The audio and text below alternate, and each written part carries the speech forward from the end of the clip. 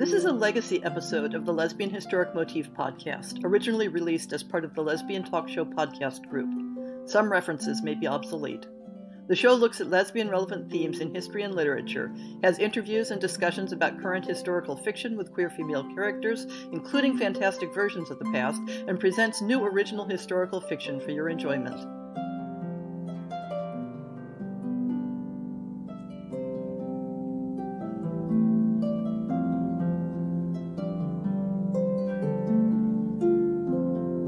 Today, the Lesbian Historic Motif Project is talking to Molly Tanzer, who has written a number of books that place queer characters in historic settings and then throw fantastic antagonists at them. Welcome, Molly. Oh, thank you very much. Molly, you've written across a number of genres, always with an overlay of the weird. But of course, given my podcast topic, I'd like to talk about the works where you intersected queer female characters with historic settings. And the book that drove me to work up the guts to invite you on the show is Creatures of Will and Temper. So perhaps you could tell our listeners a bit about it, and of course about the recently released sequel, Creatures of Want and Ruin. I would be delighted. Creatures of Will and Temper is an historical novel that does have a fantastical element, but it's based on Picture of Dorian Gray. And so there was already a bit of fantastical nature to that story as well, but I think I definitely ratcheted it up because demons are real in the conceit of this retelling. And also, but the main thing I had a really good time doing with it was gender inverting most of the characters. Some of the queer themes of Dorian Gray actually caused a lot of scandal when it was initially published, and so the version that most of us read in school is a much less queer version than he originally wrote. A lot of the homoerotic eros that was going on was cut from later editions, especially as regards Basil and his relationship with Dorian, but I decided that I wanted to amplify that, and since I tend to write about women's experience, I wanted to continue the queerness of the book, but then turn it around and write about women's experience. So it was really interesting. I have my master's focused on 18th century British literature, but I sort of strayed into the Victorian a few times, just because it was easy to get courses in that regard. So I already had a very good grounding in Victorian literature. And it's interesting. My favorite class about Victorian literature was one that I took called Desire and Disease in Victorian London. Ooh. And that one, it was really an amazing class. And it's interesting that since lesbianism was pathologized at that time, there were a lot of queer elements to a lot of the women's fiction that was going on about desire and disease. So I had a lot of research under my belt with that to begin with, even if it was a lot of underground discussions, right? It wasn't right out there in the forefront like mine is, where Dorina is a little bit anachronistic in that she's just like, I'm a lesbian, it's so fantastic. And it's like, this is a fantasy book, demons exist, I'm going to go for this. Okay. So that was a little bit of that there, but I do tend to explore queer themes in my fiction just because I do think there's a lot of queer erasure in historical fiction, and while you have certain authors that are doing a lot in that regard, I wanted to be among their number of people who are representing history a lot closer as it would have been than the more sanitized narratives that we've gotten over time that tend to elide the very real presence of queer people in our history, literary and artistic and otherwise. Mm-hmm. Yeah. So I love, you touched on this just now, but I love how the book catches the spirit of the decadent and aesthetic movements. Yeah, it's a passion of mine. And as you mentioned, queer sexuality is sort of an embedded aspect of both of those themes.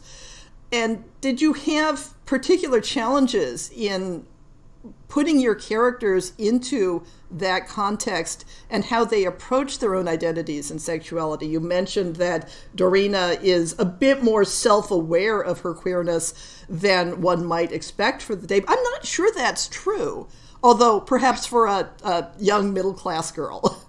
Well, I think I just mean in terms of her enthusiastic embracing of it, especially being from an upper middle-class place. I think that she's a little bit bolder than your normal country minor noble would be about such things.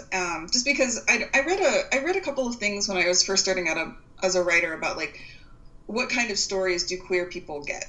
Uh-huh. And I read a lot about the kill your gaze problem of like the tragic lesbian who dies or the tragic gay man who dies. And I've tried every time I've engaged with queerness to avoid things like, I mean, people die in books. That's just something that happens, but you can fall in and out of that stereotype. And so with Dorina, I really wanted to have her be the character who was most comfortable with her sexuality among everyone. I didn't want it to be her discovering she was a lesbian. I wanted it to be start with her knowing that she preferred women and that this was part of her identity and that she was allowed to feel these feelings and that they were valid. And then her straight-laced, straight sister was the one who was wrestling with her sexuality the entire time, just because I felt that that would be a fun narrative.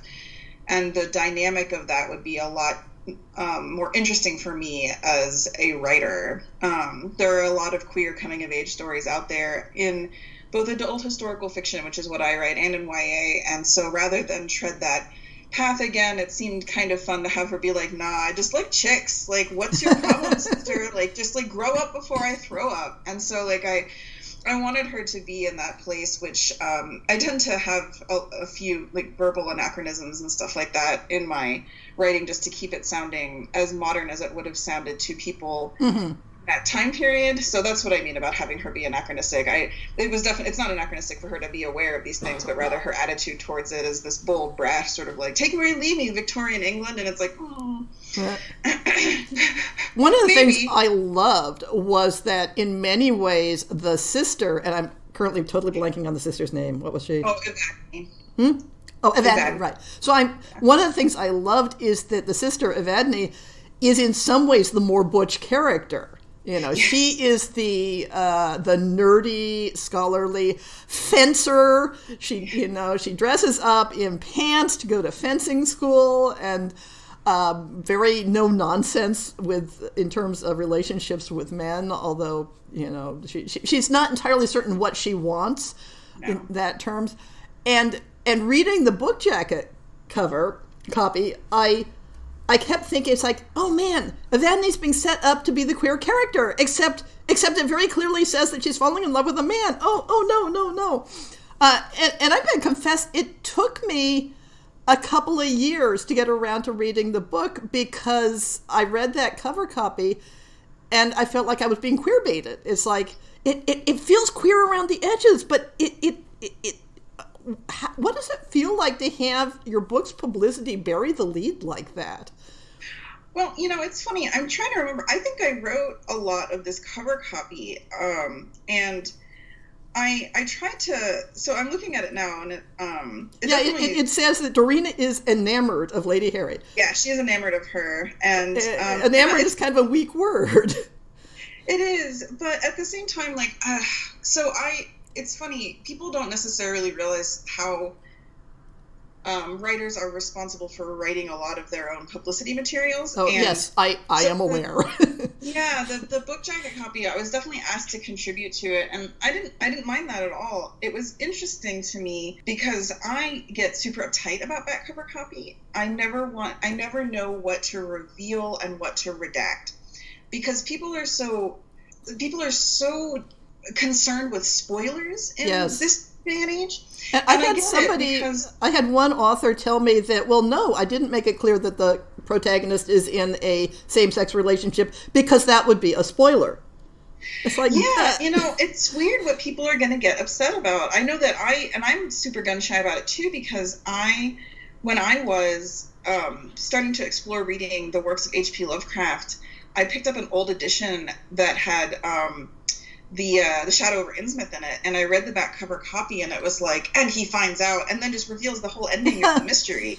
And I was like, who wrote this? Like, why would you do this? Just because this was written in the 20s doesn't mean that people aren't going to come to it for the first time in the future. Yeah. So to me, I have to think about that too, where it's like, what will people want to know? And so I tried to make it a little bit about that, but it's difficult too when you're writing. All three of the books in the series have protagonists. That's the cool new word that people are using. Yeah.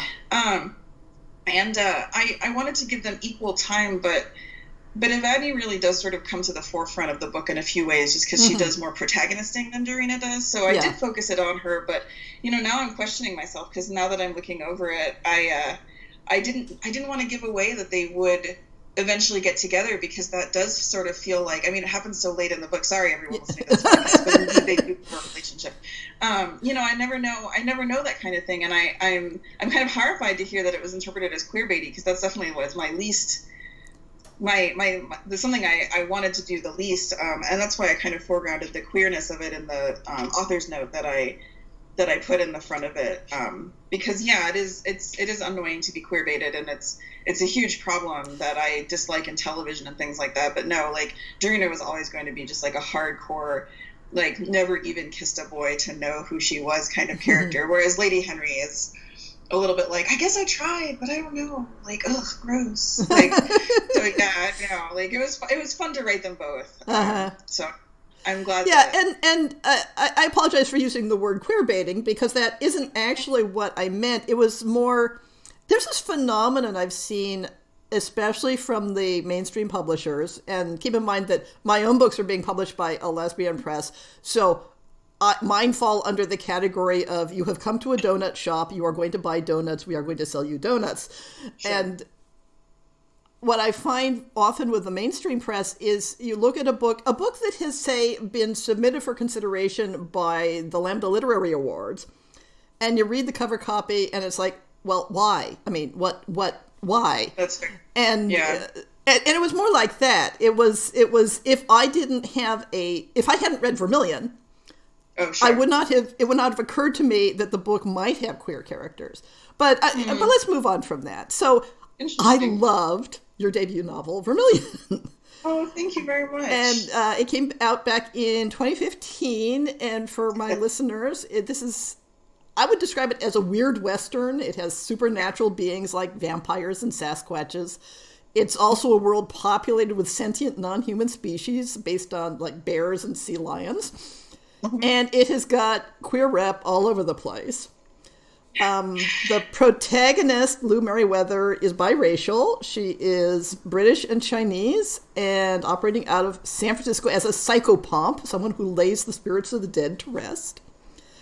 And she is embodying a really popular trope in Westerns with female protagonists, that she is a woman wearing masculine clothing and sometimes being read as male, and that's okay with her. And I hope that I am being accurate in reading her as female dressed in men's clothes, as opposed to perhaps more on the genderqueer spectrum. You know, it's interesting. I wrote the first, so Vermilion did come out in 2015, but I wrote the very first draft of it in 2010, and I wanted at that time, when we just had, and I mentioned that sort of time gap now in 2019, because things have changed so much in terms of the way we discuss identity, even in that almost decade period. Yeah. And I'm not sure if I necessarily had just to be completely honest, I'm not sure if I had a handle on the language that I do now, which I still don't think is exceptional. I still learn things all the time. But I wanted her to, I do refer to her as a her. I've always thought of her as someone who the language that people had at that time period was a lot different as well, even more, substantially more different than just between 2010 and 2019. The way that people talked about gender and sexuality in 1870 was remarkably different. But yes. I never really had her questioning her identity as a woman, but rather she's just sort of existing in a lot of in-between spaces. Yes, and that was clear. She's a little too busy to figure out exactly how she would want to be considered. Like, I've had people ask if she's trans, and I've never considered Lou to be trans. She always, to me, felt like that she was comfortable in her body, and it was just other people that had issues with it. Mm-hmm. And not that trans people aren't comfortable. That's not. Yeah, but I think I understand. I'm trying to get across something here that I'm not sure if I'm articulating it very well, but she is not sure about a lot of things, including even her sexuality, because she's been asked to choose a lot of things her whole life, and she is someone who is not into choosing. Uh-huh. And it comes across very clearly, as I recall, that she is attracted to multiple genders and is sorting that out. And at the end of the book, there's a sense that there might be a relationship with a woman in her future, and with a specific woman in the book, but it's still something she's thinking about. Did you ever Yeah. think about writing further beyond the end of that book and exploring that question? I did. There were going to be sequels that unfortunately never materialized for various different reasons. And now, it's funny. Vermilion is my most popular book. I still get people emailing me about it and asking about sequels, and I'm super grateful. But it's interesting to me because I would love to go back and work on it again. But again, in the 10 years that have been since I even came up with Lou's character, I'm not sure if I'm in the same place that I was when I wrote that. Like when I was writing Vermilion, I was heavily involved with the Asian American community out here in Colorado. I was doing traditional kung fu in a studio that every Lunar New Year would serve the Chinese and Vietnamese community around here doing lion dance, and I was doing lion dance at the time. I was in the tail of the lion, and we would do tricks and routines and things like that. And because of that, I felt like I was a little bit more able to write in that mode. And now that has gone from my life, I think and now that the Own Voices movement has sort of influenced me and made me realize a few things about, I don't think that I tried really hard not to be culturally appropriative with Vermilion. And I'm not afraid to go back to that space. I just know that the amount of buy-in I'd have to put in to make sure that I was still as up on everything I would need to be up on. I'm not sure that that's still in my life now that I'm not involved with that community. Yeah, I no, that makes total sense. I have to say that reading it as a white person, but a person who has read up on the history of the Chinese presence in the West historically, I would not have been surprised to discover that you had some Chinese heritage yourself. But I totally understand that coming from the place where you are, you might decide it's not, as the kids say these days, it's not your lane. Yes, it's fraught now. I mean, it was fraught then, and I don't think I realized how fraught it was, and I just went ahead with it because I was a lot younger and a lot brasher, and I was just like, you know what, I can do this. Like I hang out constantly, like I'm listening, I'm trying to incorporate all of that. I had a huge reading list that I really looked into. I even actually paid a visit to San Francisco to visit the Chinese Historical Society out there and do all my due diligence. And I do miss Lou and a lot of the other characters, and indeed I was going to bring out her partner, Wilhelm, has a cousin named a nephew named Imri, who's mentioned in the books, and he was going to become a character later in it, and just a lot of different things like that. And I'm not saying it'll never happen. There may be a point in time where I'm ready to go back to that world and explore it, because I do love it. And Vermilion is the book I wrote when I first moved to Colorado and became so inspired by all the hiking I was doing and the landscape out here and the history and things. And so since I'm still here, and I now even live in a smaller, more rural city than I did when I wrote it, it's really, it's a passion project, and I hope to go back to it, but we're just going to have to see where everything takes me at this point, because the world has changed in such a way that I know I would have to be even more careful. And I was so careful that I annoyed a few people making a lot of phone calls and calling in favors, asking for translations of things and like Hoisanese and things like that. So we'll see. Totally fair. I do love it very much, though. Yeah. Are there any historic eras that you'd love to set stories in that you haven't explored yet? It sounds like you've got a lot of projects in your head. I do. The one I'm working on currently is set in the 1940s at the tail end of World War II in England, and that's been really interesting because I've never worked in that time period before. I do long to go back to the 18th century. The 18th century is my area of, if I have an area of expertise, that is my area of expertise. It was the focus of my master's degree. I've read broadly in that time period, and I've said a few things there. I have a novella called Rambolian that is sadly going out of print, possibly before this podcast even airs, so that's going to be difficult for anyone to get their hands on, but it's a 18th century, what would you call it? I guess I described it as Rashomon with fops. It's also got a little quick content in it, but it's about a fancy party where the Count of Saint-Germain shows up, and everyone has a different experience of what happened at the party, and afterwards, because things go so badly, that the protagonist decides to try to piece together what everyone's experience of that night was, and he can't quite get a full grasp of it. It's a fun one, and I have an 18th century novel as well called The Pleasure Merchant. That was my second published novel.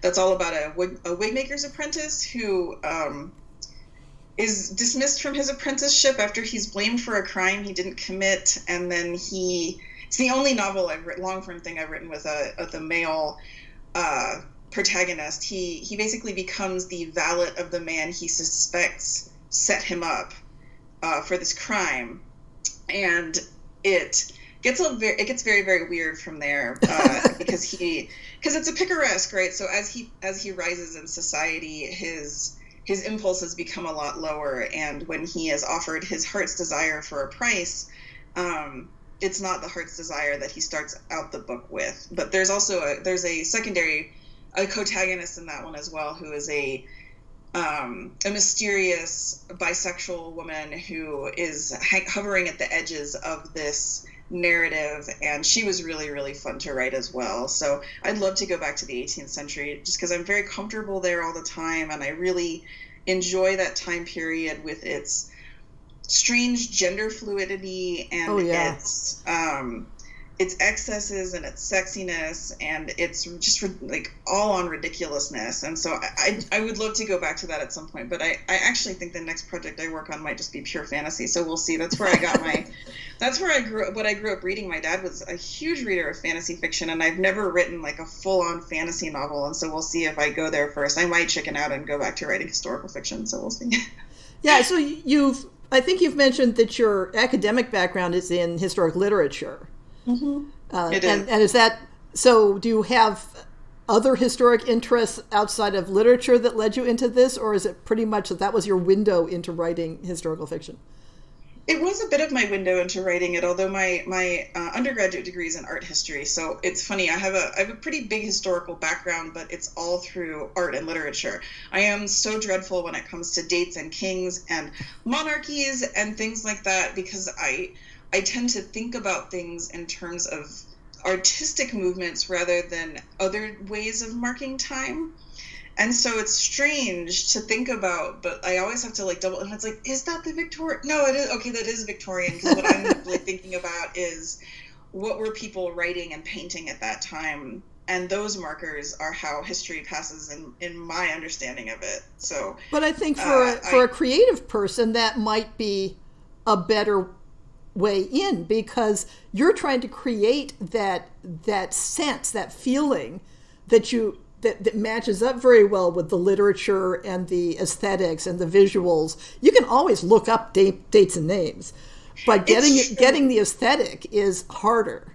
And that's really where my passion is. Like, I've always been a bit of a mimic. I really enjoy pastiche. I've always really enjoyed pastiche. I love the way that people attempt to imitate the people that they respect and admire, or that they are totally harshing on. That conversation that people have through art, through imitation, is one of the things that fascinates me the most. And that's why often there's, not to get like too hoity-toity about it, but please do. Well, the things that I think, the motifs that I tend to work with throughout the through line of my work would be like doubling, imitation, issues of identity, like who's pretending to be what in this scenario, and how and why, and what are the emotional ley lines of this, of this scenario. And I think my passion for art and the idea of like, even just like the atelier, where like you have people that are producing art in the style of X in order to please consumers, just fascinates me. Like when we have these paintings and it's like, did this guy paint this? I don't know. Maybe it was just his studio. Like, it's hard to tell. And I find that amazing, and also our obsession with the idea of authenticity. It's fascinating to me. So that tends to come through in my work, especially when I'm working in historical settings. I'm fascinated by the idea of literature being in conversation. So whether it's in conversation with its historic antecedents, or especially the ways in which different parts of genre literature are in conversation with each other.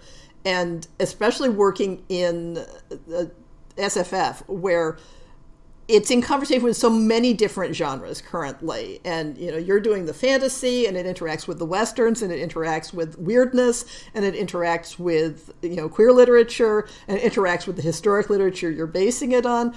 And I'm utterly fascinated by all of that and the ways in which authors are bouncing off of each other, both for creativity and for evolution of thinking, the ways in which historical romance has been evolving to merge the historic settings and the modern sensibilities. So I will never stop somebody from talking about that sort of thing in literature. Fascinating.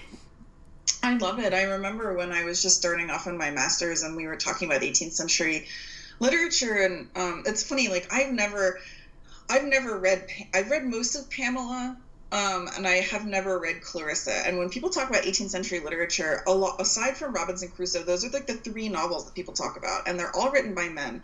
And yet those novels are in conversation with women's literature. I still maintain that women invented the modern novel as we conceptualize it today in 18th century England. Women's fiction at that time was highly based around the idea of an individual person's growth and change throughout a storyline. And I know that's like a contentious topic, and I'm not trying to take away from early novel contenders such as Don Quixote or Murasaki Shikabu's Tale of Genji. I just think that those things, we have this weird tendency to think that the novel is the most important form of literature, which I think is extremely modern of us, and I don't see it that way. I think there are many different forms of literature, and they all have equal importance. And I also would maintain that many things that we call novels are actually romances in that sense of like, this is a story about a thing, but it's not necessarily focused on growth and change. But really, women are the people are the writers who are focusing on that idea of how is this person different at the end of the story than they are at the beginning, not socially, but emotionally. Like, how have their thoughts and sensations and their feelings changed? And so when we look at something like Pamela, and then the parody novel that came out, Shamala, and this whole 18th century conversation, or that many men were having, that the foundation of that really is women talking to one another through novels, because that's who were reading novels, and men would pick them up and read them and get super into them. But these were a lot of early 18th century novels were by women, for women's consumption. And they often dealt with things such as slavery and the slave trade, or women's subjectivity, or women's experience in society and how it was unfair. And so, I don't know, I guess in the way that I try to have conversations in my novels with other forms of art and other writers, I see myself as it being sort of part of a tradition that goes back hundreds and hundreds of years that I get to be a part of. And it's such an honor and a privilege to be part of that line. So I get super nerdy about it.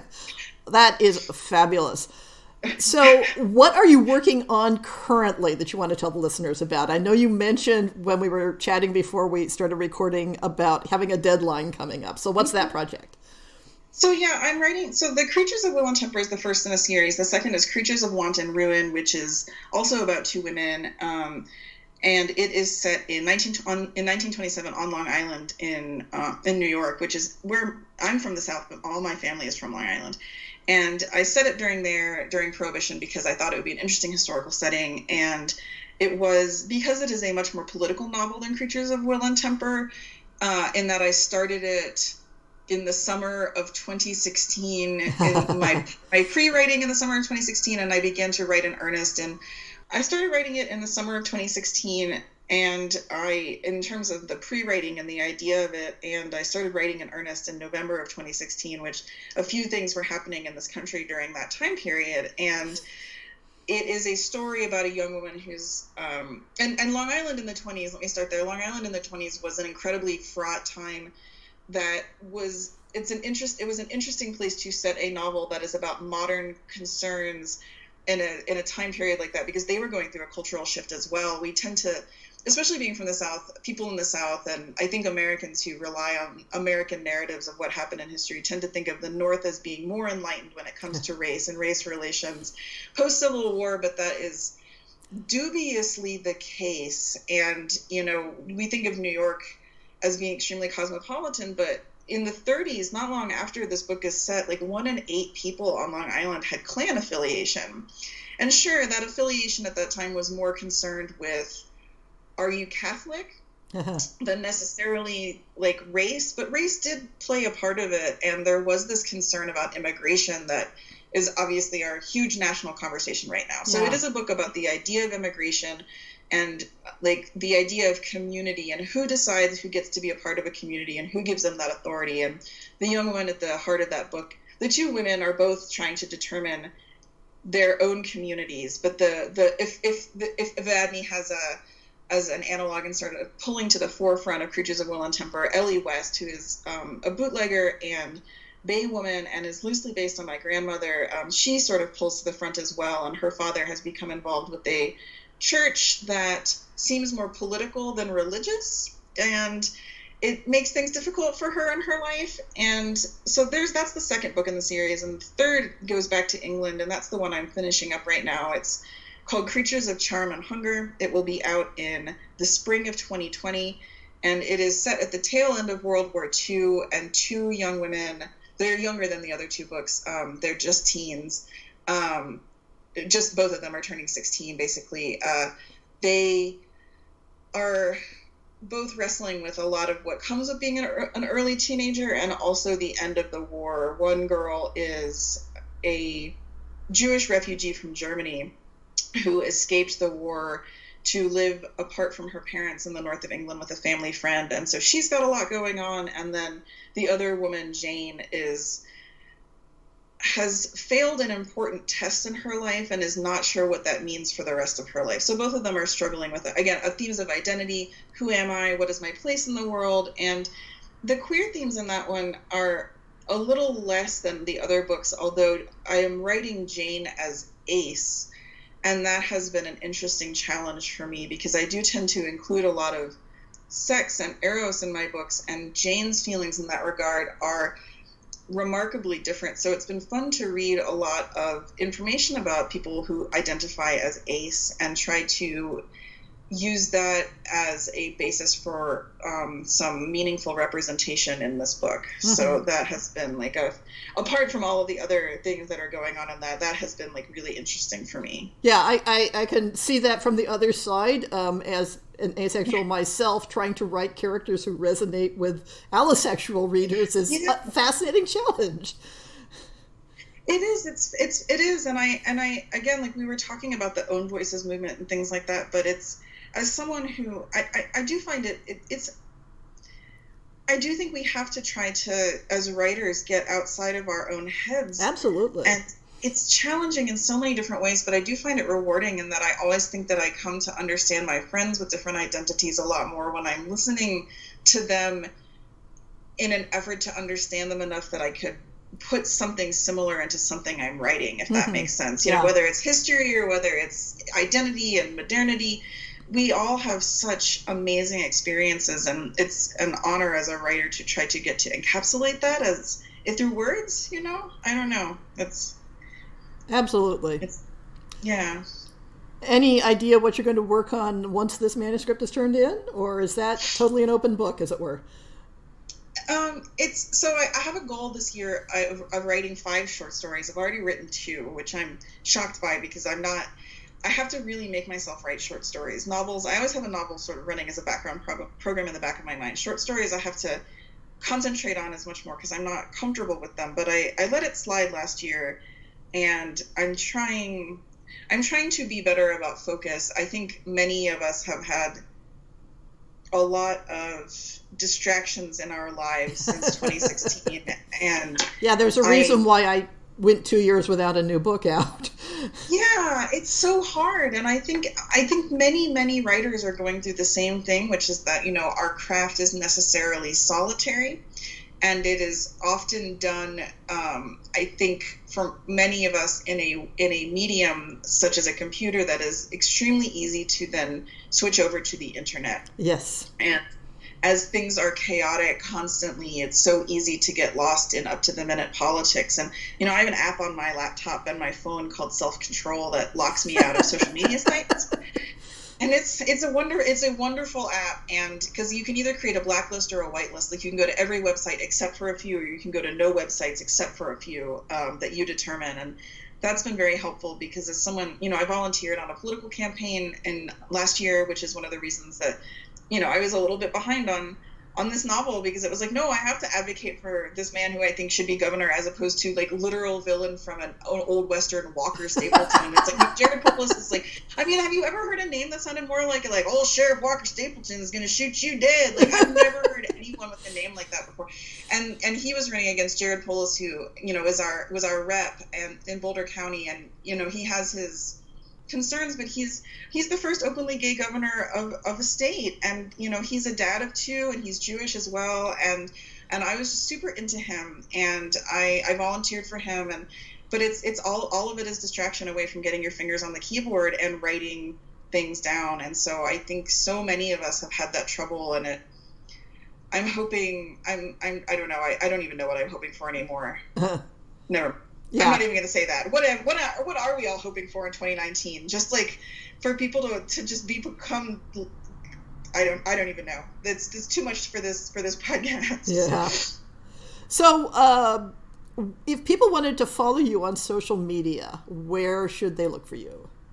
I am on most social media. I tend to keep my Facebook a little bit more private, and so I am Molly Tanzer on Facebook. If anyone here is down for more of this kind of rambling discourse, find me there. I often will be. I accept most women's friend requests. I'm a little bit more cautious with men in this day and age. But if you send me a message if you send me a message along with the friend request, I almost always accept those, because it's like, okay, you're not a creeper. This is great.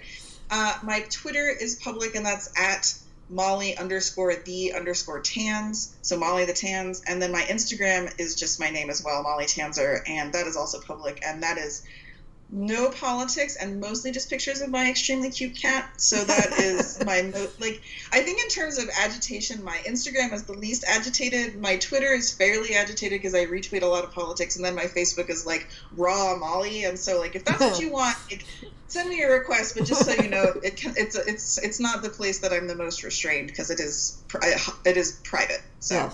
And you have a website as well. I do have a website, but I never update it, so I always forget about it. But yes, mollytanzer.com is my website. It is often fairly accurate, although it is... I think it still has Creatures of Want and Ruin as forthcoming. Oh, no. Oh, okay. Oh, that's dreadful. I'll spend some time with it soon. Many things have gone by the wayside as I've tried to turn in this book with a level of perfectionism that I don't know why I expect it from myself in what's basically a first draft. So we shall see. Well, I'll include all of these links in the show notes, along with links to the many, many books we've discussed in the conversation. And thank you so much for sharing your time with the Lesbian Historic Motif podcast. Thank you so much for having me on. It was such a thrill to get the invite. I was like, ooh, yay. It's my brand. Great.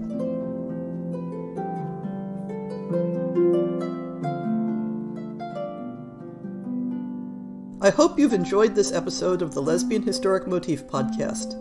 See the show notes for links to people and topics. Most shows will have a transcript linked as well. If you have a book announcement, a topic suggestion, or might like to appear on the show, please drop me an email. If you enjoyed this podcast, please rate it and subscribe on your favorite podcast app, and consider supporting our Patreon.